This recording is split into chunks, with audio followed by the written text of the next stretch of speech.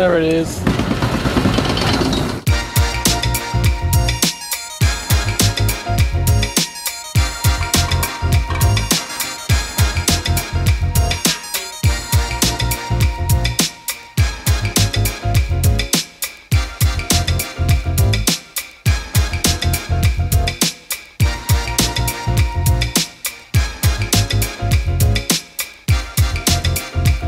Hello and welcome to this week's vlog. So this week I've come to Almeria in southern Spain and we're staying in a town called Mojaca. Now this isn't a region that I've been to before, but a lot of my friends have told me that it's a great place to ride, and also a lot of pro teams use it for training in winter as well. So I thought I'd come here and show it to you.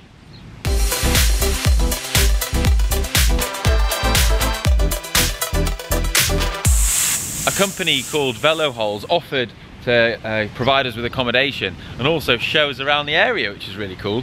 So we'll put a link down in the description below to Veloholes, because they help people come out here and organise holidays for people and training camps. So yeah, really cool. Cheers.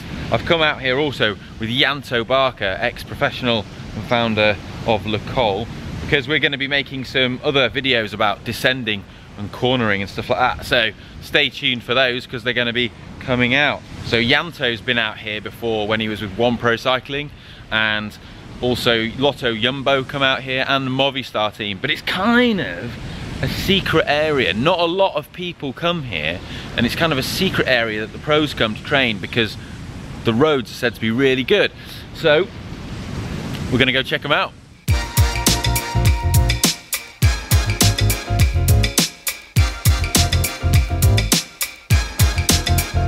So how to get to this area? Well, we flew into Alicante, but there's also other airports you can use. We used that just because it was quite easy for us to get to from Gatwick, and the flight's pretty cheap. It was sort of 60 to 90 pounds return we saw you could get, and then you can add a bike box onto that quite easily with people like EasyJet, so that's cool.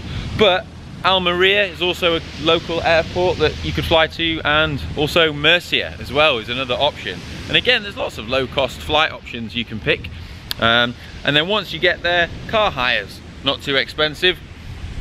But you know, if you go with someone like Veloholes, then they can arrange to pick you up at the airport, which is pretty cool. Or you could arrange a transfer. One thing that's quite funny though is, well, yeah, we're staying in like Mojaca, and it's spelt very similar to Mallorca, but like it's like Moyoka. And apparently we've been told by some locals that people have sometimes booked a package deal holiday and just sort of gone, like, opened the brochure up and gone, and then like gone, oh, I'll go there, and like sort of misread it, turned up and gone like, so how'd you get to the other side of the island then? It's like they think they're in Mallorca. So where to stay if you come here? Well, there's a lot of options you can choose from, sort of villas and self-catered accommodation, but also hotels. So a hotel we'd probably recommend is the Marina Playa Hotel in Mojaca. And the reason for this is that it caters for cyclists very well. So Lotto Jumbo use that hotel, and Movistar have used that hotel. And because of this, the hotel gets cyclists. They're not worried about you putting your bike in your room and stuff like that. And then there's things like downstairs, they have bike washing facilities and sort of maintenance facilities and things like that. So that's really good, and they sort of understand the things that cyclists want to eat. So, you know, that makes it a really good option. I'd recommend that. But there's also loads of self-catered options as well, such as, I mean, look at all these villas over here. A lot of these are villas that you can rent with amazing sea views. And you know, Veloholes actually can customize trips. So we're staying in a villa, but depending on your needs, they can sort you out in a hotel and things like that as well. So yeah, it's all pretty cool. Plenty of options.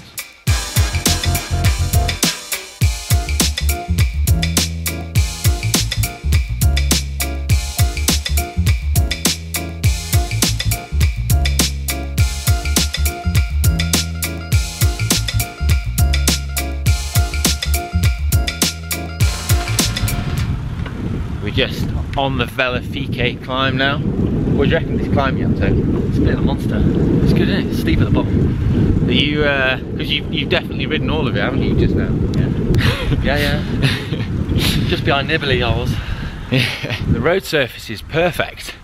It's warm, sun's out, clear blue sky, and the best thing though, there's been one car has come past us in the whole 40 minutes or so we've been climbing up here, that's amazing. I can't think of anywhere where I've done that on a climb of this quality with this good road surface and only seen one car. Look at that view. Mega. Oh, I've pressed record. I was really like impressed with the Velafike climb. You know, sort of 18 kilometers long of climbing. It's been used in the Vuelta a España as a summit finish a couple of times. So 2009, Ryder Hejjedal won up there, and in 2017, last year, Miguel Angel Lopez won up there and beat Chris Froome by sort of 14 seconds, I believe. And it's a climb that's often compared to Alpe d'Huez because it contains a similar sort of number of switchbacks. It's sort of a switchback heaven climb. And it's a similar sort of length and similar sort of elevation gain and similar sort of gradient. I actually prefer it to Alpe d'Huez, and the reason for that is it's just the road surface is very good quality the whole way up, like surprising for such a remote and quiet road.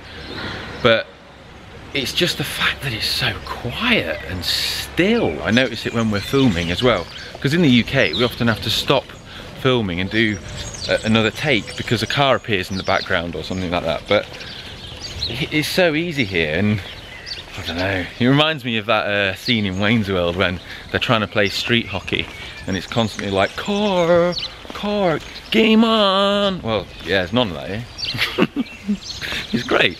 Another climb that we've done in the last few days a couple of times is this Bida climb. Oh, it's about 30 minutes long. There are a few ramps of sort of 10 to 15% in there, but it averages 5%. But it's a great climb for training, and it's just, again, another really quiet road that just, with loads of nice corners and switchbacks and great road surface. And I mean, I've not had a chance to ride all the climbs around here, but that's because there's just a lot. You really are sort of spoilt for choice. There's a lot of, it's a surprisingly hilly area.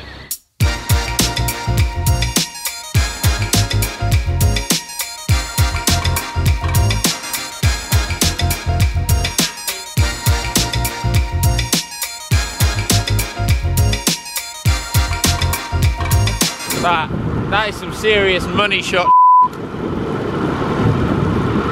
So this area is characterized by sort of rugged coastlines and also a variety of terrain. So you've got mountains and loads of good climbs and good sort of flat roads, but also deserts. Apparently Europe's only mainland desert, the Tabernas Desert, is located here as well. A lot of spaghetti westerns and sort of films have been shot here because of the landscape's resemblance to the, you know, southwestern sort of desert areas in America.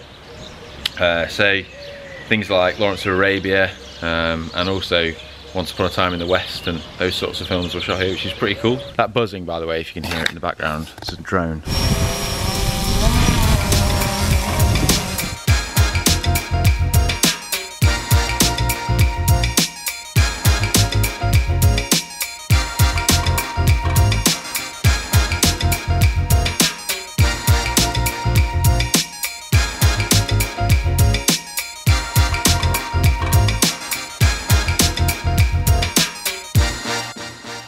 Time for a coffee with the Blues Brothers.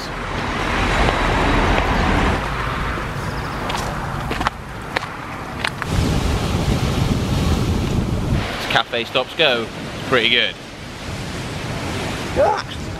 So having spent a few days here now, I'm going to summarise by giving you a list of what I think to be the advantages of this area.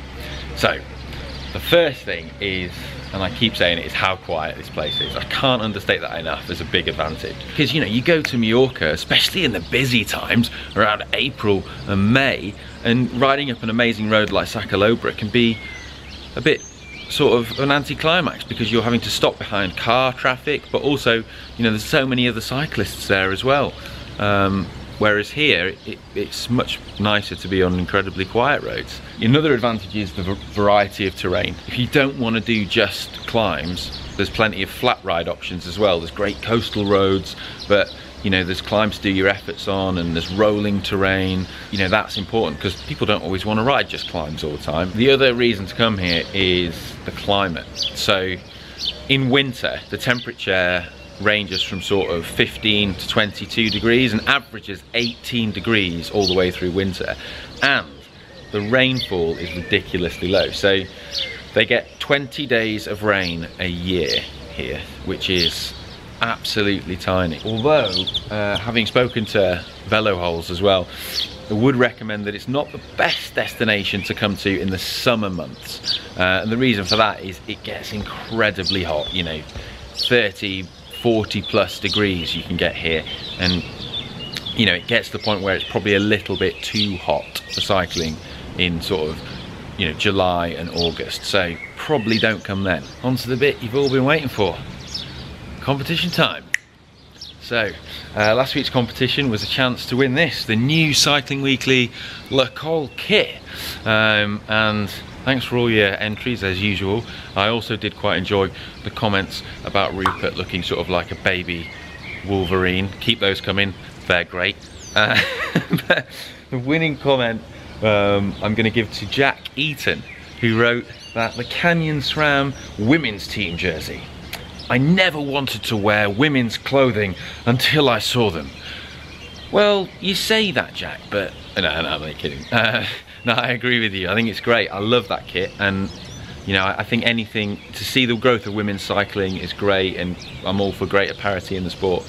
And I love the way that they designed that kit. So I don't know if you know, but they used loads of different coloured like sort of sellotape and overlaid loads of different tape and then started cutting into it and stuff to get that pattern. I love it. I think it looks really great, and so that's cool. So I've decided to win that. So let us know your details. We'll put the email in the description. Just send that, Jack, and we'll send you your prize. So well done. So this week is actually a double prize giveaway because Paris-Roubaix just happened, which means I can give away the prize for the person who correctly predicted the winner first in the comments section, and that was Guido de Vries, who wrote Sagan will win. So you know, yeah, you correctly predicted the future. Get in contact and we'll send you your prize. So well done, Guido. As for this week's competition, what I would like to do is for you to give me your suggestions in the comments section below of amazing cycling destinations that you feel are not as well known about as they should be. Places that are really good but pretty underrated, and therefore perhaps not that well known about, but deserve more cycling recognition. So the best comment will win a prize, and that prize is this, which is a really cool Le Col Aqua Zero jersey. It's a great bit of kit. I've been wearing it recently, and it's sort of got a good water repellency on it and breathes really nicely and fits really good. So yeah, just comment with that. And I think this is also really cool because I think with your answers it could be a really good thing to make a compilation video of, I don't know, something like the 10 best sort of underrated cycling destinations. So I'll start the list off with this place that we've been to in this vlog. This part of Spain is cracking, the sort of, yeah, Almeria region. But let me know yours, and until then, see you next week. This is good. I've got you top to toe. Just not going very fast.